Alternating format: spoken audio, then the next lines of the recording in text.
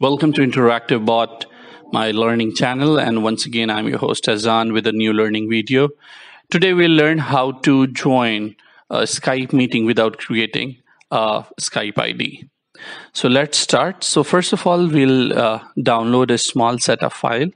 So we'll go to Google Chrome, and here we'll type in the short link, tinyurl.com/Skype-no-ID. So this link is available in the description. You can follow the description link and you can reach this path. So that will redirect you to Google Drive. From here, we can go ahead and download this.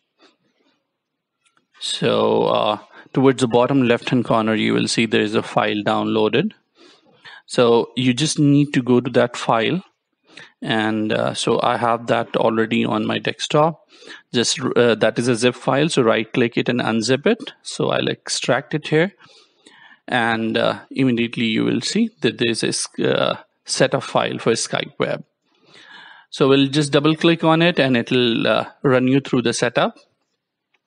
It might ask you to do next, and finish, or it might directly install it.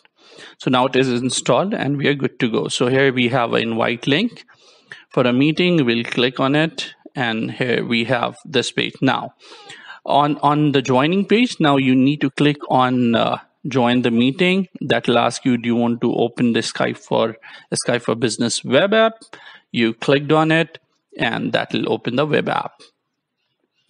Now in this, you just need to mention your name, and that will take you to the meeting room.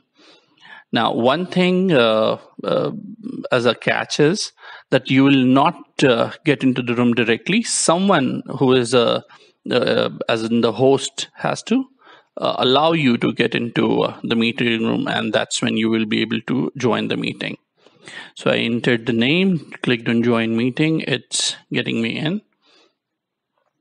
So okay, now you need to allow the plugin. You just clicked on allow and here you are in the virtual lobby. So someone who is the host of your meeting will let you in and then you are good to go.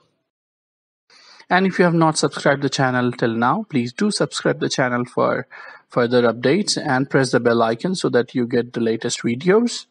Thanks for watching.